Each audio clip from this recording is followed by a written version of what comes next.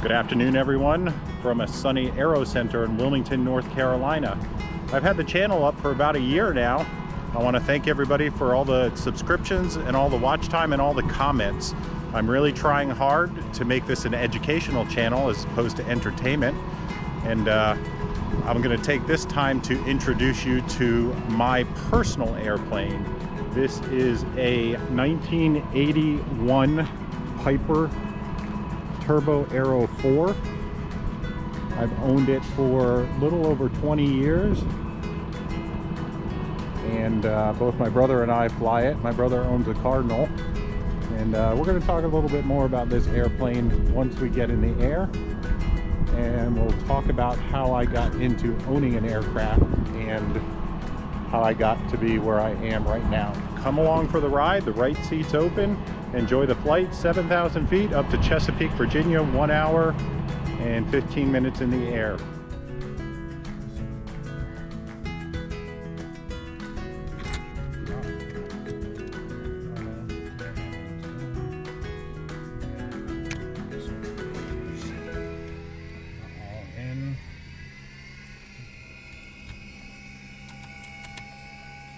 Clear prop.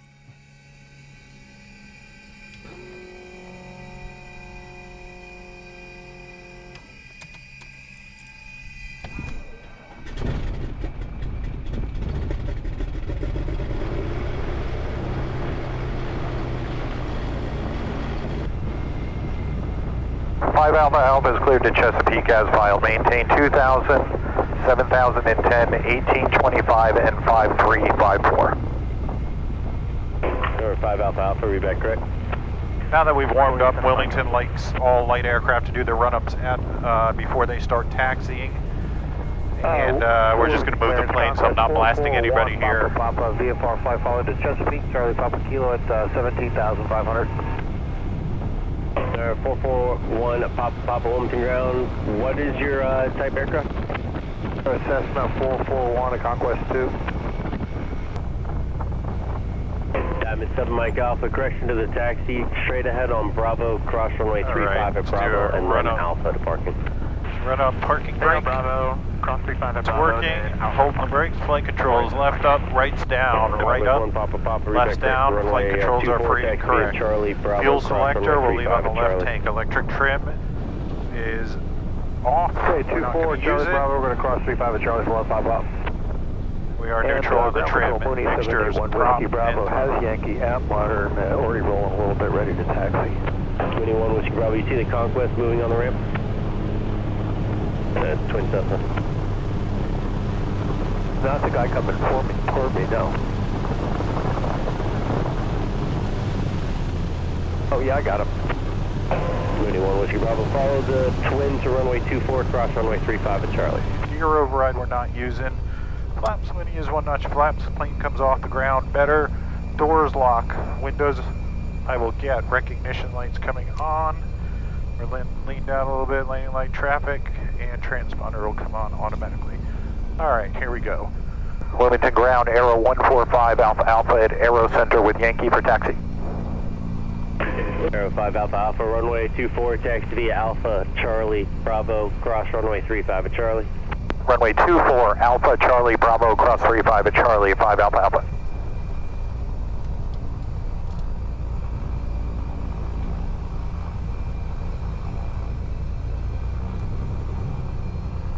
Again, welcome everybody. It's been a year since the channel's up. I think we just crossed 5,000 subscribers. I truly do appreciate that. I'm trying to make this more of a educational channel than an entertainment channel. And I really appreciate you guys following me on Instagram. And lots of great comments from everybody on there. Please keep them coming. If you're liking the videos, give me a like and a subscribe. The subscriptions really help me out on YouTube, so if you're liking the videos, do that. And 17, clear left and clear right. All the lights coming on. 939 Juliet Bravo with Yankee IFR E Delta Echo.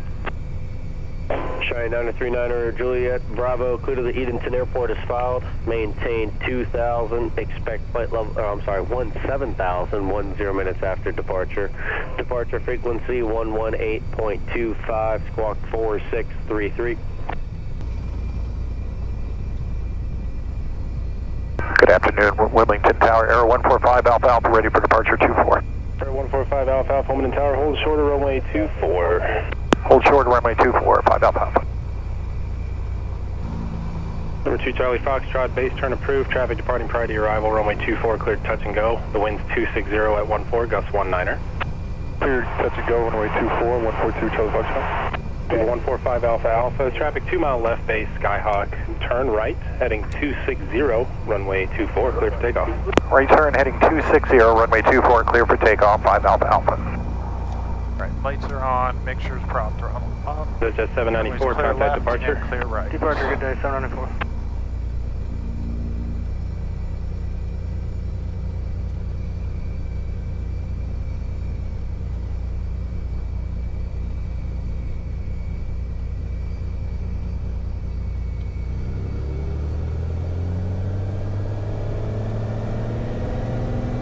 Inches, pressures and temps are centered, airspeed's alive, nice gusty wind there.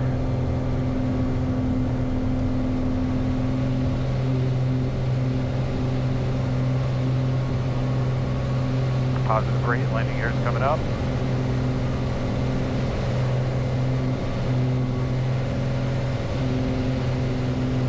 Gear is up, master light is out, rear order flaps here. This plane, 97 knots, is our best rate of climb.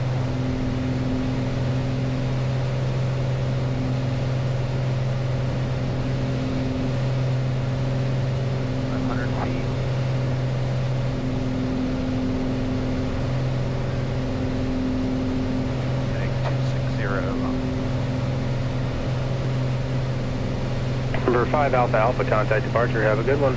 Over departure, have a good day, 5 Alpha Alpha. 33 inches, switch over here. Good afternoon, departure Air 145 Alpha Alpha, 1,300, climbing 2,000, heading 260. November 239er Alpha Alpha, contact Fayetteville approach 133.0. 33-0, 9er Alpha Alpha. Air 145 Alpha Alpha, Wilmington departure radar contact. Climb maintain 7,000, turn right, heading 350. Up to 7,000, right turn, 350, 5 Alpha Alpha.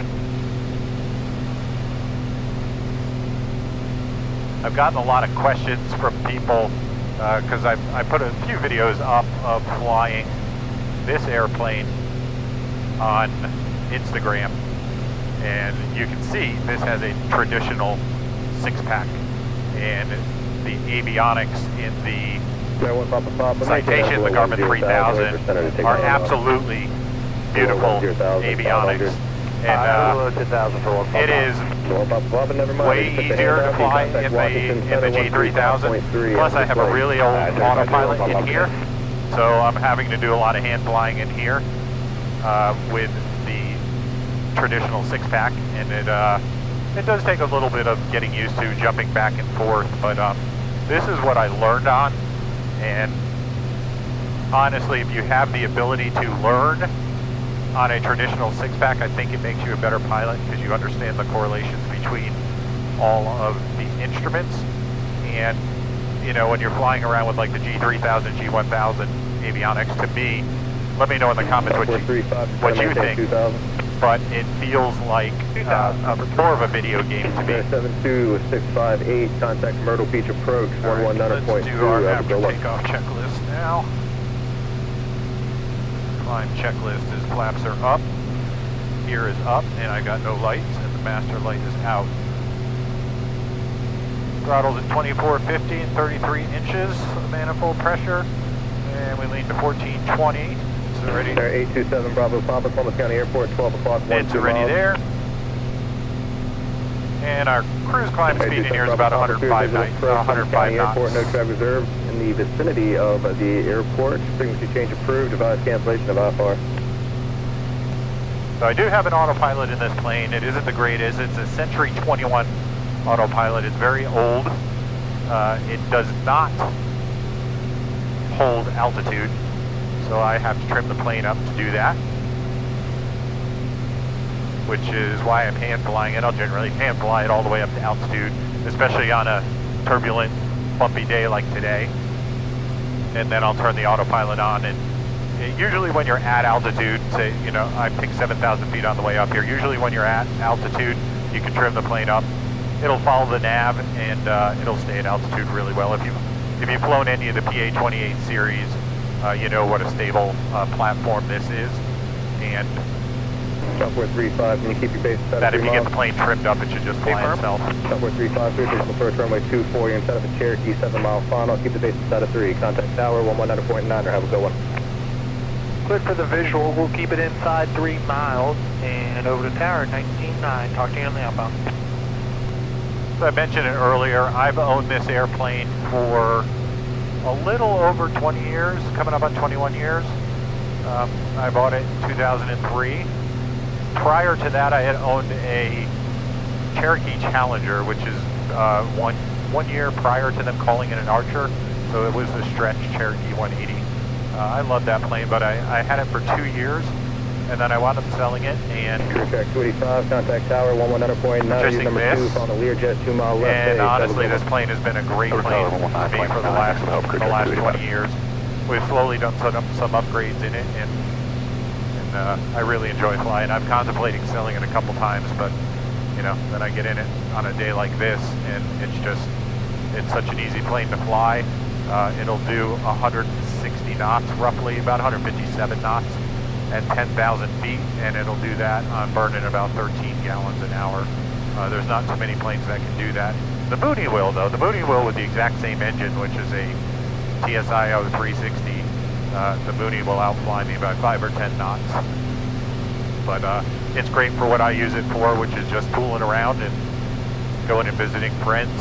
Like today, I'm going to pick up a friend in Chesapeake and bring it down here for Easter weekend. A few of you have asked how I got to where I'm at. I've told the story a little bit in other videos, but we can talk about it a little more here. My father was a Learjet pilot Climb and maintain 10,000, turn right, heading for a living, and a flight instructor. And when both my brother and I were younger, he taught us how to fly. 391, Wilmington approach, 12 altimeter 3002. Expect vectors to the visual. I soloed on my 16th birthday way back in 1987. And I got my private pilot license shortly after my 17th birthday. Radian 827 Bravo Papa, go ahead. And back then I was flying mostly a Piper Archer. Again, really good airplane. And I built a lot of time in that Archer, flying friends around the state of Florida, which is where I grew up. And then call it my young and dumb phase. So my brother did the same thing. He got he soloed on his 16th birthday and got his private a little bit after his 17th. And it's sort of our young and dumb phase. We didn't know what we had, and we sort of got out of aviation for, I was out of it for a good 7 or 8 years. My dad wasn't home a lot when I was young, and if I ever had kids, I didn't want to do that to my kids, so I chose a career in computers, but aviation has always been part of my life. To this day, I was out of it for about 8 or 9 years, and I went flying with a friend of mine for about an hour or so, and I realized what I was missing, and that was around 1999. Yeah, 5 is pretty bumpy. Maybe I'll I went out, got my biennial, got my medical back, and started flying again. Okay. And then in about 2003, shortly after I bought this aircraft, I started working for the company that I'm at right now. I'm a database administrator and a computer programmer for a local company here that writes stock analysis software. And as part of getting hired for that company, they got me my instrument and my commercial and my multi. And then along the way, I've also picked up my ATP. And I was lucky enough to work my way into flying the Pilatus, which was a company airplane, and we sold the Pilatus in 2019 and bought the CJ3 Pluses, which is what you're seeing on the video. So I'm fortunate enough to work for a great company that has taken care of me aviation-wise. I realized when I went to work for the company, there were 5 or 6 pilots in the company that all enjoyed flying, and I realized what I was missing. So the reason for the accidental aviator moniker is just a play on the fact that I'm a computer programmer and a database administrator for a living and not really a professional pilot. But I tried to take the flying portion of this as serious and as professional as I can. We'll talk a little bit about the performance here on the Aero 4 before I shut the cameras off. You can see we're level here at 7,000, where our airspeed right now is indicating about 137 knots. Let's see what the outside temperature is. It's 0 degrees outside right now. So it's 0 degrees and we're at 7,000 feet. Let's 0 degrees, 7,000 feet. And we are currently truing at about 155 knots. That's about what this plane does. If I go up a little higher because of the turbocharger, we'll pick up a little speed. I think I said earlier, it's about 157, 160 knots at 10,000 feet. And we're currently burning, I don't have it fully leaned out here, but just over 14 gallons an hour. Wilmington Air 145 Alpha Alpha, can we request 9,000? 145 Alpha Alpha, climb maintain 9,000. Climb maintain 9,000, thank you, 5 Alpha Alpha. Alright, now that we're climbing up to 9,000, it should be a little smoother up there. I appreciate you guys coming along for the ride. I'm going to shut the cameras off now so we can get the ride down into Chesapeake, and we'll see you guys in about an hour. Alright, welcome back everybody. I just wanted to turn the cameras on for a few minutes here, just to give you an idea of what the plane is doing here. We're at 9,000 feet. It's a little less turbulent up here as we're skimming the tops of the clouds. So 9,000 feet, the temperature outside right now is -4. And we are currently truing at about 155 knots. And, like I said, that's generally what we get in this airplane. And just wanted to turn it on, show you everything. We're currently burning about 14 gallons an hour. And like I said, burning 14 gallons an hour, doing 155 knots true. Unfortunately, it's only 125 knot ground speed, so it's going to be a quick trip on the way home. Going to shut the cameras back off now, and we'll pick them up on the way into Chesapeake. And the weather at Chesapeake looks pretty gusty at the moment. We'll talk to you on the way into Chesapeake. All right, everybody, welcome back. We're descending out of 7,700 on our way into Norfolk. It was a really bumpy flight. Actually, I had to pull the power back because the turbulence was kind of bad. And it seems to settle down now.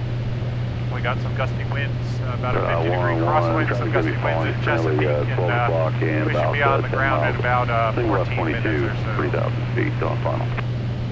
Once again, I appreciate y'all coming along on the flight with me. It's turn out 10 degrees left for me. been a great year and a half on the channel. And if there's anything specific you'd like to see or any questions I can answer, please don't hesitate to ask. Leave me a comment in the video below. Send me a comment or a message on Instagram. I try to answer everything. Starting to get turbulent again.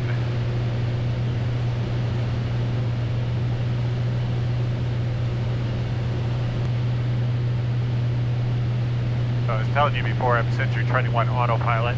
I currently have the autopilot on, but it does not do climbs and descents or hold altitude. So even when I have the autopilot on, I still have to hand fly the aircraft. In my descent, I keep anywhere between 500 and 700 feet a minute coming down here. And we've been cleared down to 4,000 feet.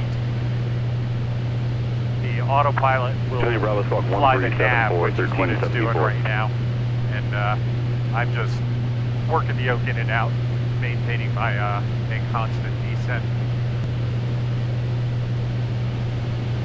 145 Alpha Alpha, you can maintain 3,000. So I'm going to have Chesapeake in sight, still 12 o'clock at about 22 miles.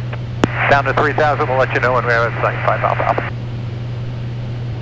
Since this is the first time me introducing you to this plane, why don't you guys let me know in the comments what kind of planes you're flying.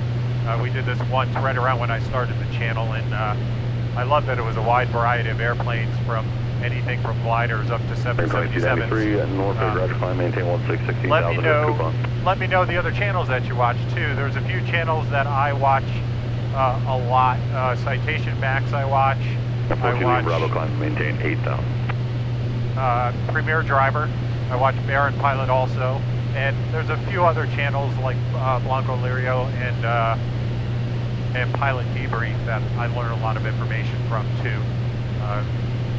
There is a lot of great resources on the internet, especially on YouTube for aviation, and let me know if I'm missing anything. I like to hear from you guys too.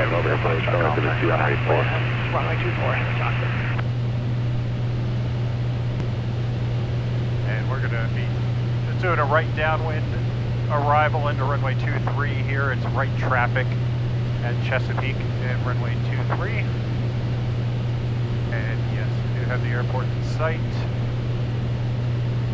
And we're about 15 miles out. 5 Alpha Alpha has the airport in sight. We'll go ahead and cancel. 145 Alpha Alpha, roger. No traffic observed between you and Chesapeake Airport. Cancellation 5 bars received. Ready service terminated. Welcome main team of Power Frequency Chain approved. You have a good one. Have a good day, 5 Alpha Alpha. Got one. Chesapeake traffic. Air 145 Alpha Alpha 15 southwest of the airport, descending out of 3,600 inbound for a right downwind runway 23 Chesapeake. Automated weather observation 1-9er-3-4 Zulu weather wind 2-9er 0 at 1-3 gust 2-5 visibility 1-0 7,000 scattered ceiling 9,000 broken temperature 17 Celsius dew point 1 altimeter 2-9er 85. Chesapeake traffic, Aero 10 southwest of the airport, 3,000. Inbound for a right downwind, 23, full stop, Chesapeake. Chesapeake traffic, Cessna 3, go back departing 23 to the north, Chesapeake. Chesapeake traffic, Aero 145 Alpha Alpha 5 southwest of the airport, descending out of 2,000. Right downwind, runway 23, Chesapeake.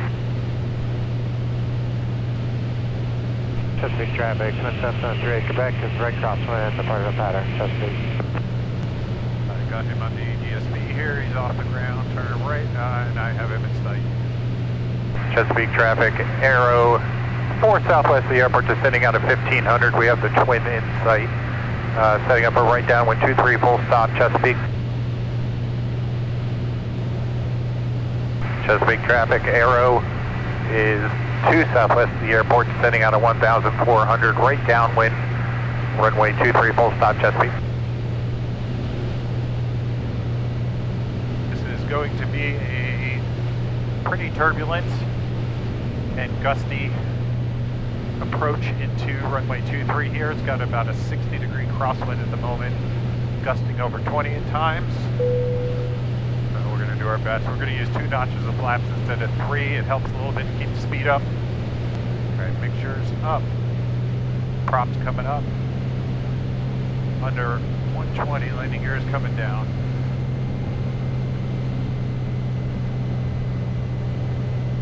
Gear is down, 3 green, no reds. Landing lights on. Chesapeake traffic, Aero, right downwind, runway 23, full stop, Chesapeake. Give myself some space here since the wind's off our left at the moment. Chesapeake traffic, Aero turning a right base, runway 23, full stop, Chesapeake.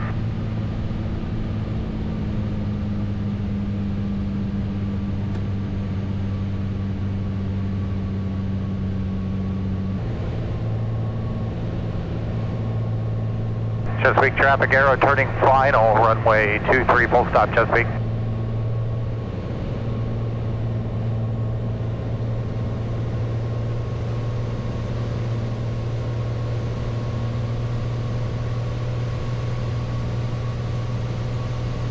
All right, last check gear down, 3 green, props, make sure they're up.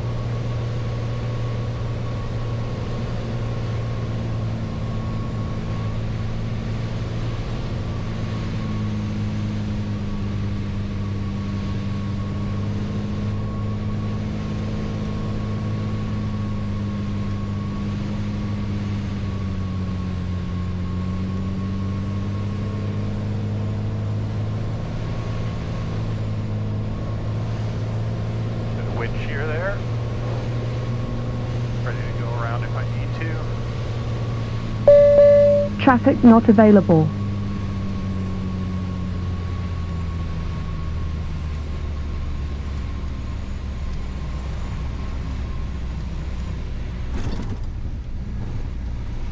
That was sporty.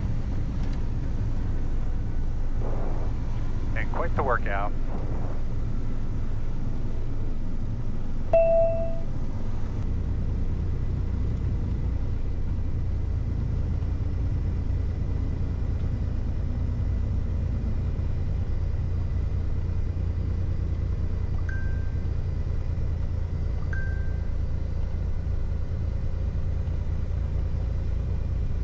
Chesapeake traffic, arrows clear the active 2-3, Chesapeake taxiing the FBO.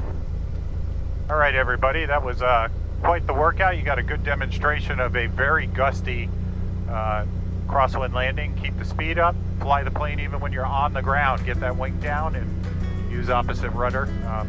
It was a pretty crazy workout, but we got it on the ground okay, and thanks for coming along. We will